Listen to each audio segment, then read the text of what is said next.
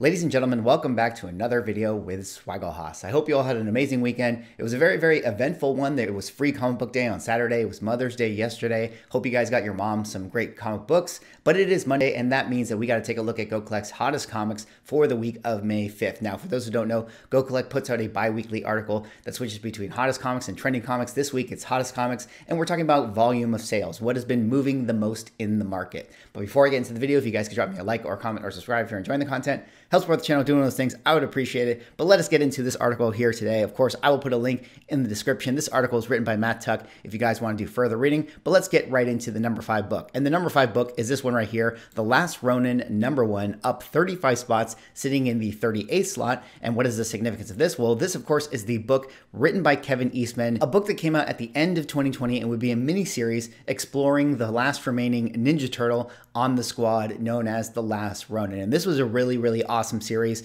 Comic book collectors were going crazy for this thing. There were like a million bajillion different prints of this thing with variant covers. But when this came out at the time, it was a very, very hot book in the market. Now, as to why this book got hot this week, well, as I mentioned, it was a mini series, and it took basically a year and a half to get us to the final 5th installment, which came out, just a couple weeks ago. And I think that was one of the reasons why there was a sudden uptick for this book in the market, is because we got the final issue of the mini series, and there was a lot of collectors that were looking to, maybe pick up that Last Ronin #1. Maybe they were fans of the series. Maybe they were reminded, hey, I should probably get that first print of issue #1. And so everybody was chasing those graded copies. And speaking of which, when we dig into the numbers, let's take a look here. There's actually a couple 10.0s on the census, and there's actually quite a few 9.9s. There's 200 right there. But let's focus in on the 9.8s. 2,100 on the census. Fair market value has them at the $150 range. 30-day moving is $159. So not a book necessarily selling at all new record highs. I think actually some of the peak prices for this book were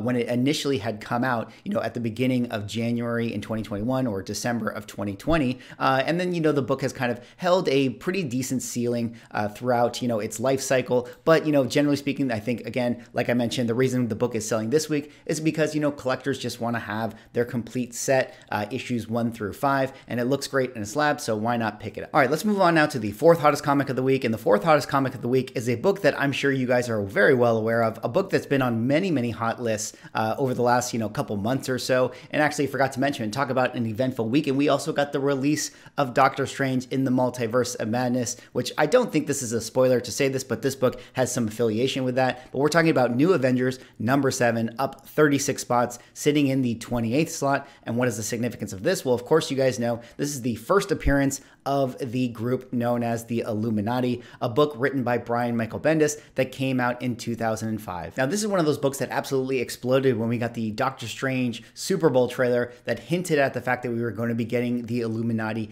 in the actual movie. And then, of course, here we are some months later, the movie's actually coming out. So that's going to create, movement in the market. People are thinking, hey, I actually want to pick up this book. I'm excited about the Doctor Strange film. Maybe they saw the Doctor Strange film. Maybe they want to pick up a book as a result of it. But whatever the case may be, the new Avengers 7 is definitely moving in the market. Also, on the flip side, though, you could make the argument that maybe there's people who want to capitalize on selling their copies of New Avengers 7 because they know the Doctor Strange movie is out. They know the Illuminati is in it. So they're, looking to make a sale while everyone is talking about this group right here. But in my opinion, I think that this still is a great book to have in your collection. I think the Illuminati is one of the coolest organizations that was created in comic books. So even outside of Doctor Strange MCU spec, I think this is still a great book to have in the collection, and one that I think will still be cherished by collectors many years in the future. But as we dig into the numbers for this one, let's take a look here. We got 494 9.8s on the census. Fair market value for those suggests 375.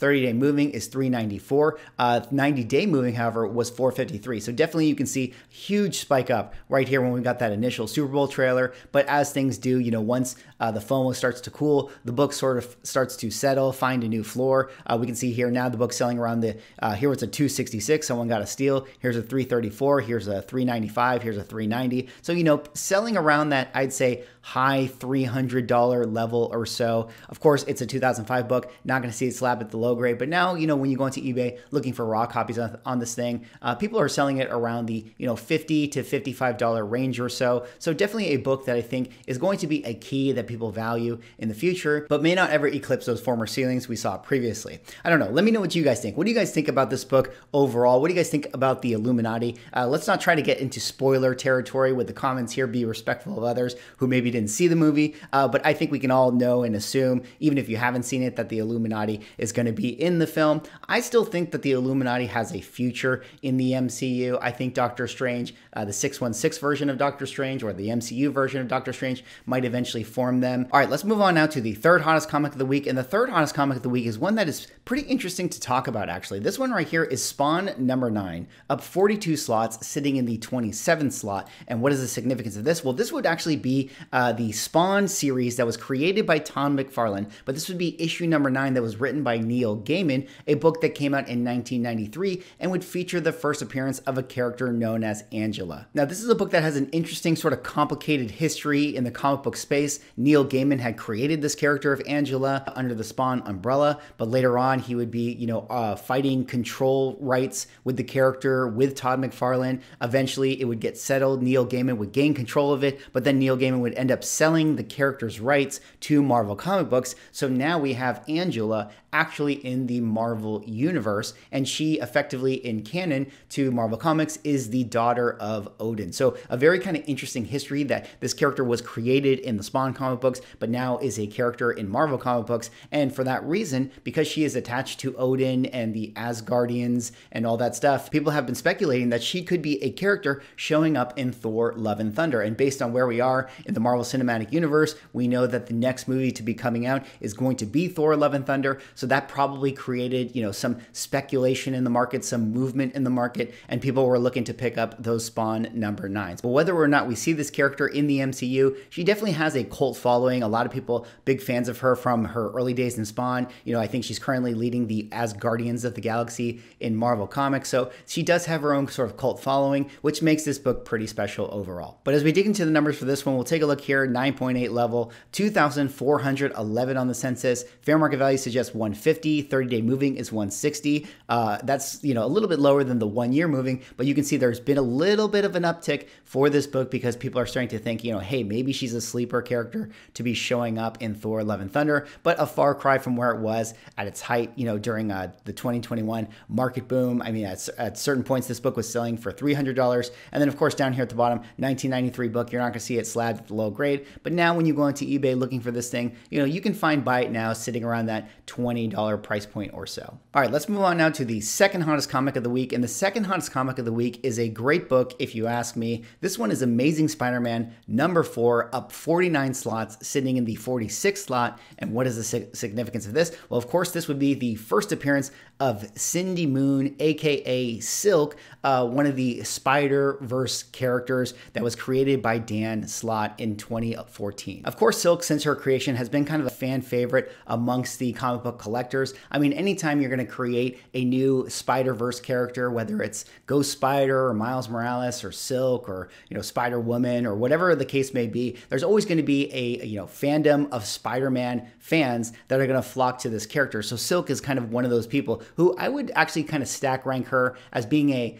top 6 Spider character. Let me know what you guys think. Where does Silk stand in the rankings of Spider characters? Regardless, I think she's a very, very cool character, and there's been a lot of speculation for quite some time that Silk was going to be, showing up in the Sonyverse. Maybe she was going to be showing up in the MCU, like possibly getting a series, or, a lot of speculation that Olivia Wilde's movie is going to be about Silk. But regardless, it does feel like there's been a lot of conversation about bringing Silk to the silver screen in some kind of way. And this book has sort of had a kind of, tumultuous up and down with its values and everything like that. But where it is currently in the market, I do think that it's actually a pretty good buy. And one of the reasons why I think it's one of the hottest comics this week is that this book has actually dropped off quite a bit, to the point where, people are thinking about, this book being a good spec buy, in my opinion. I think that the floor right now is at a really good sweet spot where it doesn't feel like very high risk at all. And if we ever do get that project or movie or whatever the case, this definitely feels like a book that has a very, very high ceiling rating in front of it. And as we dig into the numbers for this one, we'll take a look here. There actually is a 10.0 on census and a couple 9.9s, but let's focus in on the 9.8 grades here. The book does have a pretty high census count at 5,010 copies. Fair market value suggested to be 325, 30-day moving 334, but a book that's definitely has dropped off quite a bit. You can see here in 2021, it was a book that was flirting with that $500 price point at 436, but has had that correction and it's kind of held steady right here at the mid 300 level. But if people are thinking about this character having the possibility not to necessarily be as big as Spider-Gwen or Miles Morales, but we think about the values of those books, and if we think that this book could maybe be a third of that or half of that, it definitely feels like this could be a four-figure book in the future. And then down here at the bottom, new book, not going to be slapped at the low grade, but typically speaking, when you go onto eBay looking for raw copies, you can find them selling around that $175 to $200 range or so. All right, well, let's go on now to the hottest comic of the week. And the hottest comic of the week is a book that has been hot for the last couple weeks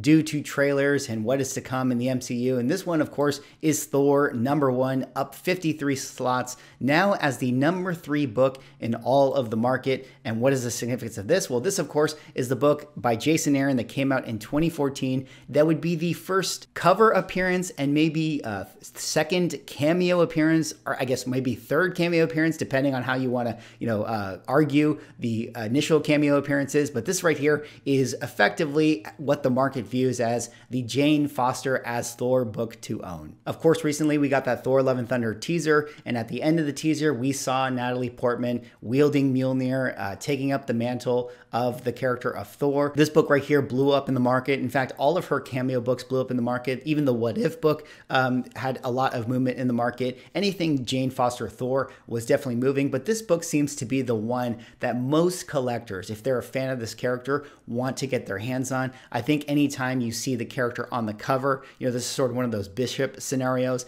This is going to be the book that people are going to gravitate to the most. But as we dig into the numbers for this one, we'll take a look here. 9.8, 2,664 on the census. Fair market value suggested to be 280. 30-day moving is around 313. Definitely a book that has set new record prices recently, although some of the averages might have been higher during the comic book boom of 2021.